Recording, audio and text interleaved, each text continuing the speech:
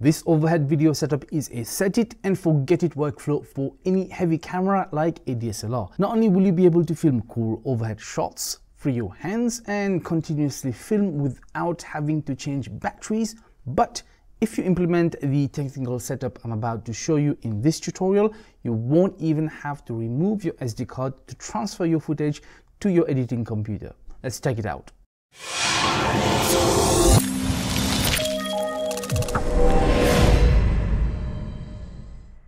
Hey name tags and welcome. This is Ash from Heal My Tech, helping you go from newbie to techie. If you're new here and you want to build a better relationship with technology, consider subscribing and click the bell icon to join us on this tech journey. This is not a sponsored video, but you will find Amazon affiliate links to everything mentioned in the description below. Let's start with the main component of this overhead video setup, which is this heavy duty monitor arm desk mount from One Home.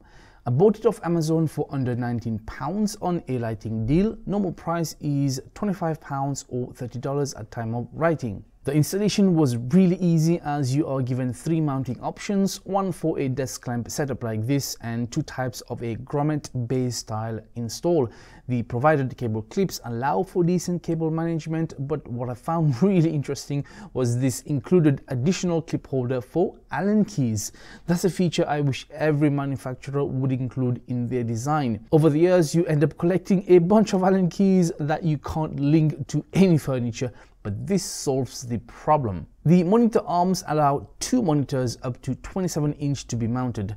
You can easily adjust its height and the monitors can be rotated 360 degrees or tilted to your viewing angle. The reason I went with a heavy duty arm is to mount heavier cameras, as many YouTube tutorials seem to only cater for lighter smartphones or simple point and shoot cameras. Another problem I've seen is that many DIY overhead frames are made from PVC or placed directly on top of the filming desk. The problem is that unless your desk is really stable and sturdy, any desk movement will vibrate and pass through to the camera, resulting in shaky or jittery footage. You don't want a setup like this and still have to go into post to stabilize your footage. So the key is to mount the camera away from the desk. I made this mistake first time round, as I used this other DIY workbench which I screwed into the banister. So I swapped the desk for this freestanding one and left a small gap to the banister. Problem solved. The desk in question is a modified IKEA Freddy workstation for which I did a review on the channel. Watch the video here. I removed the top, middle, side and bottom shelves to accommodate this overhead video setup. If you need a nicer looking background for your top-down filming than your plain desk, you can always use something like this cut piece of wood effect vinyl obtained for free from a carpet shop to provide a base on top of the desk. You need to pick one which is not reflective so you don't have extra glare in your footage. I use one of the arms to attach this Canon EOS 650D DSLR. You can mount it directly onto the included screw mount for the monitor bracket, but I had this little standard sized 1/4" male to female thumb screw from a different camera kit, which I used as an optional mount. I then attached a quick release plate from Andoer to mount the camera. Yes, I know this is going to be a permanent setup, so I'm not planning to remove the camera, but having a quick release plate is always handy. Now the whole point of a setup like this is to provide continuous shooting without needing to change batteries. So here I am using a compatible ACK-E8 AC power adapter for Canon, and the frustration of stopping filming and dismounting the camera for battery changes becomes a thing of the past. On top of the camera I mounted a ball head hot shoe adapter to attach a microphone. Here I'm using the Rode VideoMic Go, but I'm not recommending you get this model.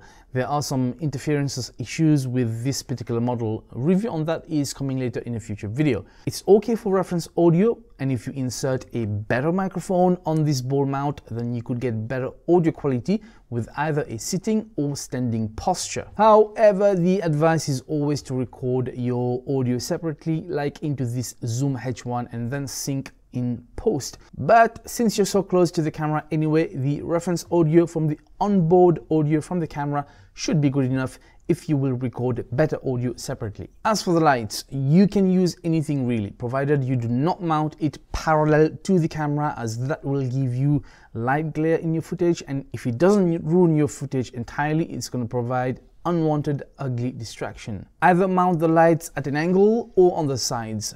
To the left, I'm using a standard light stand with 4 CFL daylight bulbs, and to the right, this DIY LED cake pan light I made for £12 or $15, video link on the channel. Now this light is mounted on a microphone scissor arm with a 3/8 to 1/4 inch adapter to fit another ball head shoe that allows me to direct the light where I need.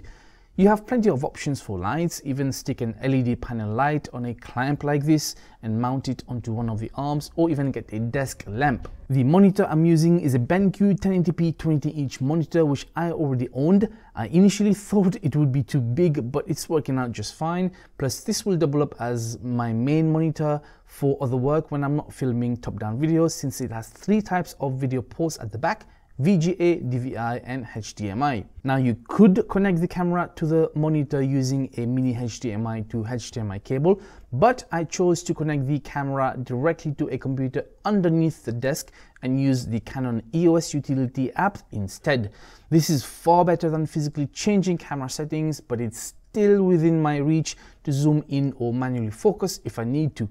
When I'm done, I can even choose to send the footage directly to a shared folder on my network to my main editing computer. This is far more convenient than removing the SD card, and it's not too difficult to set up on a shared folder on the same network between 2 computers. Now, due to the way I position the camera, the flip out screen will show a 180 flipped video image, and so will the EOS utility on the monitor. If it bothers you, you can simply rotate the image 180 degrees in the EOS utility when monitoring the video. But when you transfer the footage to your video editor, you will have to flip it 180 again to get it back to normal. This is not a huge problem for me, but you can always mount the camera with the proper orientation, which is what I did in my previous top-down filming area. Link to that video above, at the end, or in the description below. So let me know if you want a tutorial on this in the comments below. As a bonus, you could even get a dual hot shoe mount bracket and mount a second camera, like a webcam, and that will give you multiple filming angles at the same time. Alternatively, you could just do a standing position video by tilting the camera up without too much effort. There are only 3 minor gripes about this heavy-duty monitor arm. One is that it's not a mobile solution, obviously, so you're pretty much stuck to one area of filming, so plan carefully before you set up.